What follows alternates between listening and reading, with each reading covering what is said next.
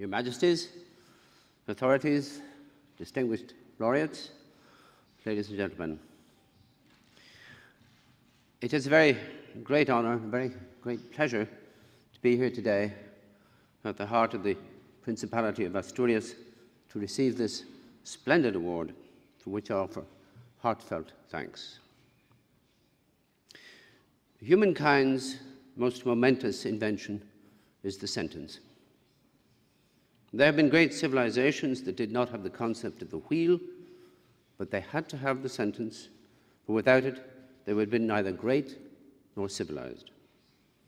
It is with the sentence that we think, speculate, calculate, imagine.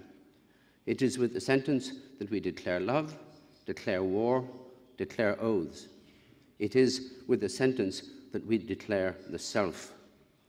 Our laws are written in sentences.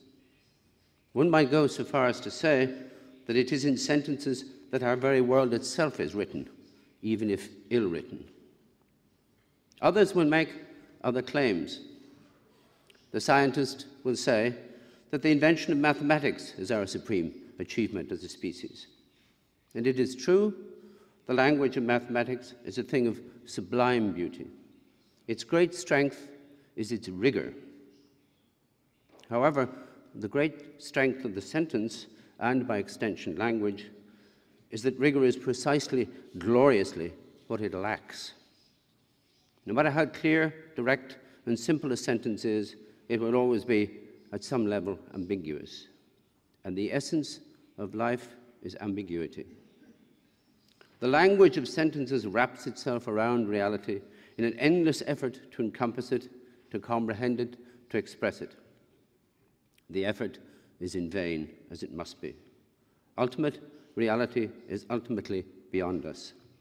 There is no such thing as a thing in itself. There are only the relations between things. All is contingency. As Emerson beautifully says, we live amid surfaces, and the true art of life is to skate well on them. Language, we may think, cuts no ice, but it does cut wonderful figures. As writers, we honor the sentence so that we might cleave through to the quick of things. We hone our sentences so that we might cleave through to the quick of things. We will not. Sentences will not. We are too humanly slow.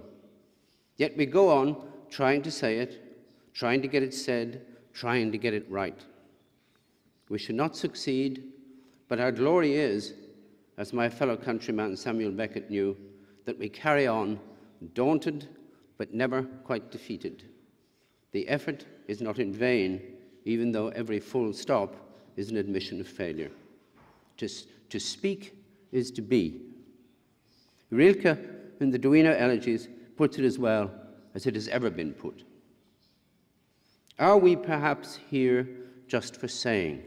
House, bridge, fountain, gate, jug, fruit tree, window, possibly pillar, tower, but for saying, remember.